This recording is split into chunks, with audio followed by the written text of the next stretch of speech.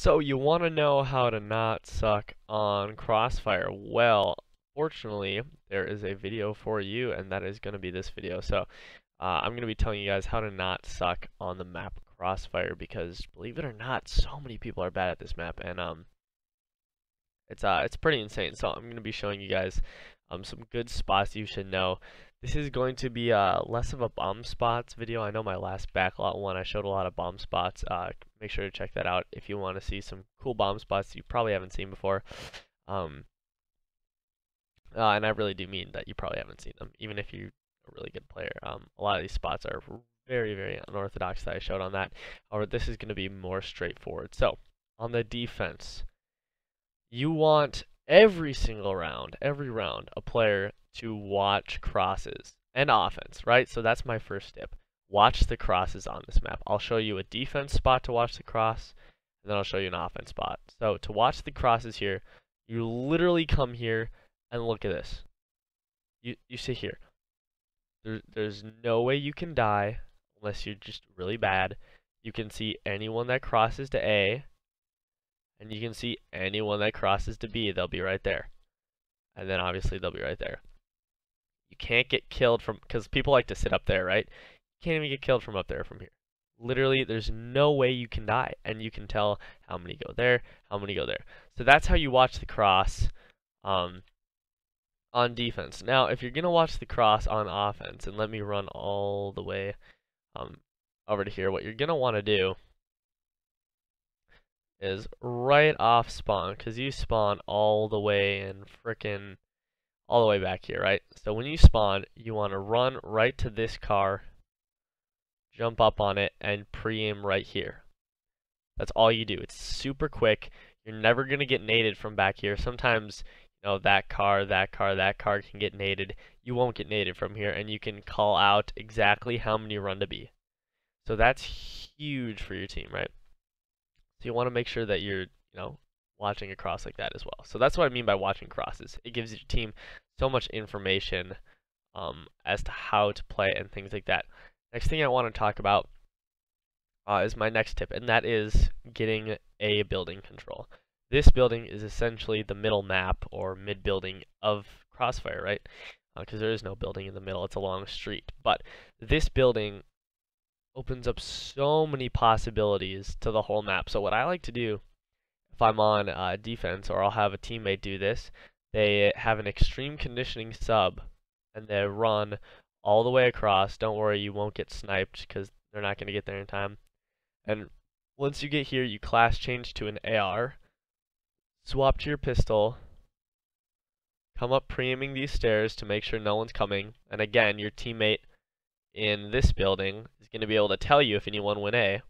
So that's how you'll know. But once you're up here, look how much of the map you have covered. They can't plant B. If you're good, you'll beam them there, beam them there, beam them there. It's easy kills all from here, and you can sound whore if they're running A. If they plant the A bomb, then all of a sudden you're behind them. It's such a good, this building is so good. If you want to, you can even, stun the bomb. You can throw nades just like that onto the bomb site if you think they're on there. It's just such a good spot, and you want to have control of this building every round you play, and you will win the map. I guarantee that. You'll win the map if you have a good player go up here every time. So the next thing I want to talk about is actually more of an offensive thing. So I'm going to come and blow myself up right like that. And I'll actually have my new class. So this is going to be if you're on offense, and I guess defense as well. But when you want to plant the bomb, you always want to bait for nades on this map. And if you don't know what that means, basically you want the other team to waste their grenades before you plant, so you don't get naded off the bomb, right? So the main way to do this is to use smoke grenades, right? I talked about in my created class video how smoke grenades were useful. Basically, all you need to do after you cross here is take a smoke grenade and smoke out the B bomb right like that, right? Here's the trick though. You don't plant it, right? You go here, you pre-aim this or something. You don't plant the bomb. And this forces the enemy team to nade the bomb just in case you are planting, right? So sometimes they'll always nade it at least once, right? They'll nade stun. Sometimes they double nade it. It's pretty insane. They waste all their equipment just on that, and they don't get anything. And at that point, you know it's safe to plant, right? So then you can go ahead and plant, and you'll win the round because it's a free round, right? Another way you can bait nades if you don't have any smokes is you come right up to the bomb and you start to plant, and then you get off it. Or another thing you can do is switch your weapons a few times and then run away. What this does is it tricks the player in Butcher or Deli.